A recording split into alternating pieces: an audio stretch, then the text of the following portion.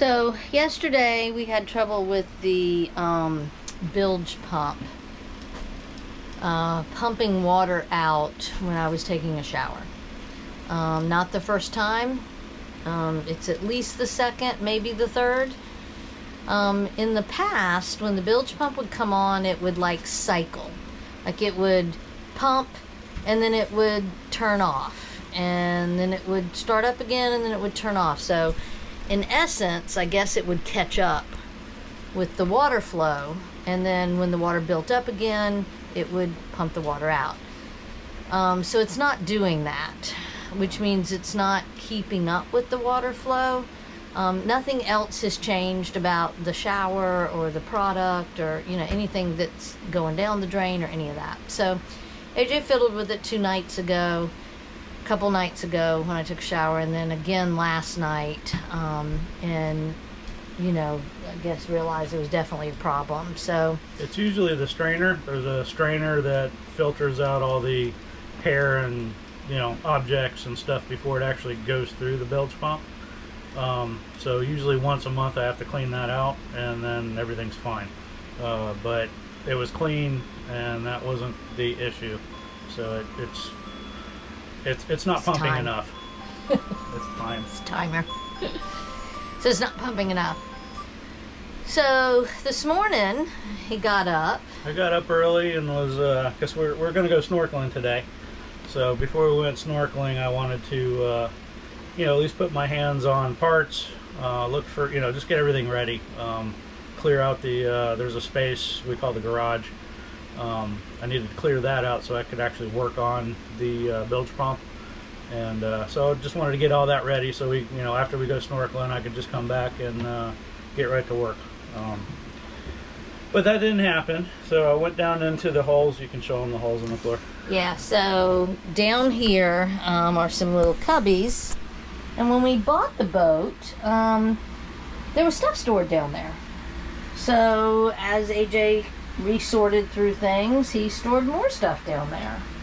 Yeah, engine parts and gaskets and, you know, parts for the boat that we don't frequently need, but, you know, it's a good spot for them. So yeah, so this morning he got up and made his coffee and opened up those holes and started sorting through what was down there. Yeah, looking for, you know, maybe a rebuild kit for the bilge pump.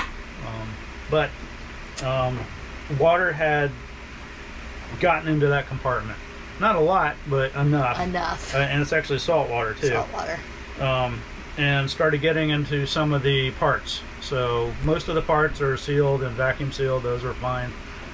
Several were stored in Ziploc bags, which, you know, kind of rubbed a hole through them, and the water got inside the bag. So, you know, 3 hours later, yeah, we're, you know, detouring our project into now, all right, we got to sort through all these parts, dry them all out. Several of them actually corroded. Yeah, we have 2 parts that we don't know if they'll be salvageable. This one in particular is something for the engine. What is it, AJ? It's for the raw water pump that pumps through. So it looks fine except for right there. This main cog or gear rusted and corroded, and this goes inside the engine. So this is probably pretty much toast. Yeah, we're hoping maybe though this can be. Maybe this piece is replaceable. Yeah. Hoping I never need this part ever. Yeah. But anyway. And I don't know what this is yet, but it's electronic. Electronic. It had salt water all inside of it. Yeah, we dumped the water out of it. So so that piece is definitely not salvageable. Yeah, I still don't know what that's for yet, but. So everything else we kind of pulled out here on the table, and of course I didn't pull the video out while it was all out. I should have, but you know, I'm not a good YouTuber, so. We pulled everything out, laid it out, and then I worked on drying everything off. And, you know, now we got to figure out where to put all this crap. So, luckily, when I went home to Charleston for the wedding, AJ ordered, you know, 3 suitcases full of stuff that I had to bring back. So I have these great, really sturdy, compartments. So we started cleaning everything up, drying everything off, and sorting it and storing it. This was one of the suitcases I had that we were able to put all of the engine parts, and I think up here is all of the dinghy engine parts, and all of the filters are in here, and so it's kind of sorted and categorized and fairly well contained. You know, it can live back there on the in the garage on the bed when we don't have guests. This is our garage. So. Yeah, this is our garage. I think we've showed you this before, but so down inside, underneath this bed, there are 3 holes, and all of that in there is filled with what you see. Parts, and mostly parts. Yeah. There's some tools in the front section. So now back to the bilge project. Now that we've, you know, cleaned up the other thing, which, by the way, we still haven't addressed the fact that, yes, there was salt water in the bilge. We don't know where that's coming from. And we don't really yet. know where it's coming from. Well, we do know where some of it's coming from. The outside. Like it is coming from the outside. But it is, we are supposed to have water down there. Like, for example, the, what's the thing you keep adjusting the stuffing box. The stuffing box is supposed to, I thought you turned that off. I snoozed it. I snoozed it again. The stuffing box is supposed to leak. When the engine's running, there's supposed to be a constant drip, and that water drains into the bilge. So we know that comes in. We do know we have a leak in this bathroom. In that window, we have a very small leak when we're underway, and because those windows are in the water. So there are a couple places that we know that salt water is coming in. I did notice in the last couple of sails right down here, along this seam, we also have water. You can tell that's been happening a while too, because the wood's discolored. Yeah. So we got water down there somewhere. Yeah, I think a lot of that's happened since we took the boat over, because I just don't know that it was sailed that much before that. But anyway, so there's water coming in there. I suspect that it's coming from the window that's back here, but I'm not really sure. It's possible we could have some slow, small leaks around some through holes. I mean, I don't know. Water is so hard to find. Just like it's so hard to find at your house, it's even harder to find on a friggin' boat. But anyhow, so we have... we're now looking for the part. I'm looking for parts, which I don't know if they exist or not. But. For the bilge pump that, yeah, we don't know if we have. But we wanted to make sure if we had them out so that he could work on it when it was convenient, because this is not convenient. Yeah. There's nothing about getting to any of this stuff that's easy. We have to dismantle everything, basically, find homes for all the stuff that lives here.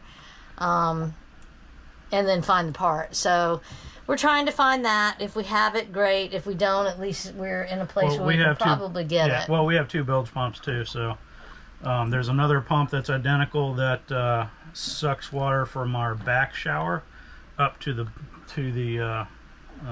bilge, and that's identical to the bilge pump that pumps the water out over. So I can swap those out, and we're fine until I can find. The parts that we need. So it's not a critical project, but I would like that to work. Boat life. There's nothing easy about it. Yeah. It's more space than anything, because, you know, when you're at a house, you have a garage, you can mess up and, you know, keep it out of your everyday living space. But here, your extra bed is your workspace, or the galley, even worse, the counter countertop in the kitchen. So that's why AJ got me up. He's like, I need you to get up. So I was able to kind of clean everything off so we could get to this spot. And everything that was living here, I was able to find a semi-permanent home for, that we could live with. So it's not like we have to sit on top of the luggage, you know, or have everything piled on top of the table while we're working. Sometimes when AJ goes to find a part for a project, he just stacks everything on the floor here. Mm-hmm. And then the problem with that is, see, there's water right there that's leaked.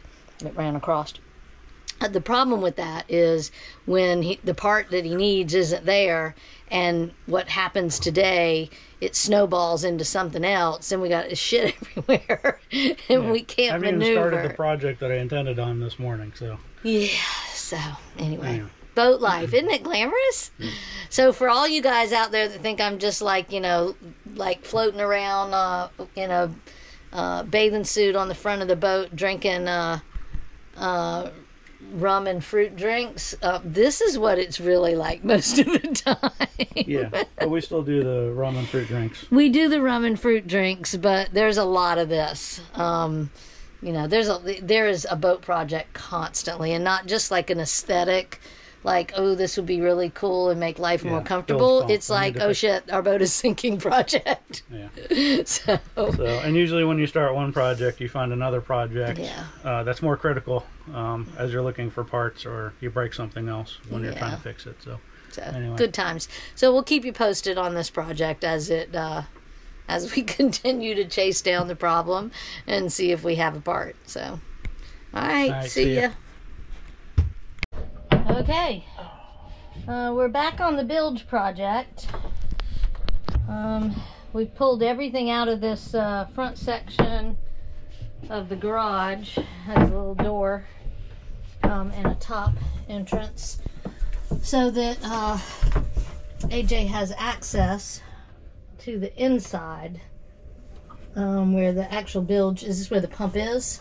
Yeah, this is the bilge pump. This one right here.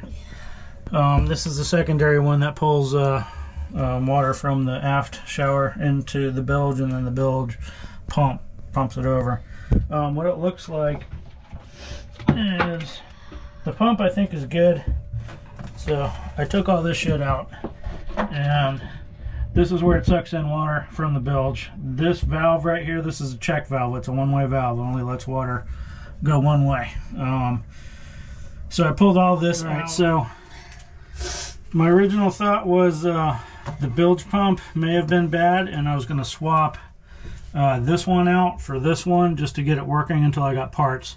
So this pump here sucks water from the aft shower into the bilge here, and then this one right here is the bilge pump that sucks the water and pumps it overboard. Okay. That was my original thought. Then I said, hold on, let me start with the basics. And so what I did is I took all of this plumbing off before the bilge pump, and so this is the switch. When this gets wet, it triggers the pump. It sucks it in here. This is in the lowest part of the bilge, but this is actually a check valve. It's a one-way valve that only lets water go one way. So I took this off and I pulled this cap out, and there was a bunch of hair and just nastiness inside of it. So I think that's what was causing the problem. There is a strainer that is at the other end of this before it gets into the pump. That's usually the problem. That clogs first, or that usually clogs, and I have to, clean that. That's what you cleaned last night. Yeah, it didn't change really. Yeah, well, it was clean. It wasn't dirty because I just cleaned it. Usually the maintenance routine, I clean it once a month. And cleaning that usually frees up and it starts sucking water, no problem again. But this check valve had a bunch of gunk in it and hair and just nastiness, so I pulled that out and we should be good. So I'm going to put it all back together again and hopefully we're good. But fun times. Boat life. Everything is cramped, everything is upside down, and I'm just glad this area is accessible, because otherwise there's a small hole on the other end that I'd have to be doing it. But it's very cramped and upside down. He's hanging through the door right now. It's painful. Yeah, it looks painful. So I'm putting the strainer back on.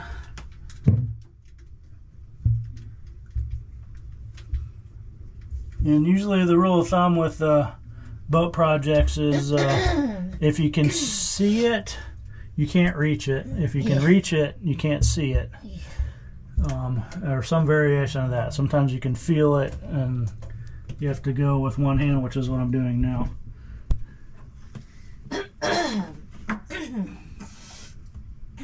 You okay? You're coughing and choking. I'm just really congested. Anything else to Nope. video? All right, we'll leave him there in that hole, and we will see what happens once everything gets put back together.